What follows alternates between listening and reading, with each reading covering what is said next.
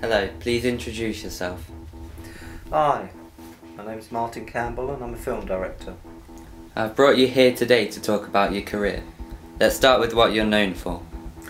Well, my success to date has been in the areas of crime and action, thrillers, and I'm probably best known for Casino Royale and the Edge of Darkness film.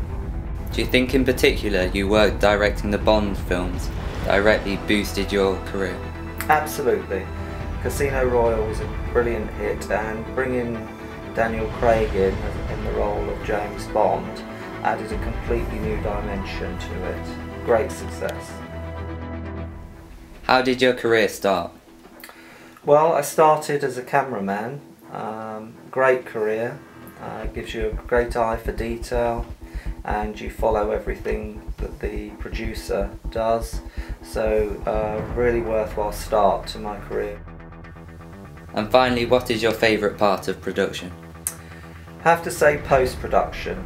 It's when the film's just all brought together and you can really see it. Thanks for coming here for this interview today, Martin Campbell. Goodbye. Thank you, Tim, and good luck with your career.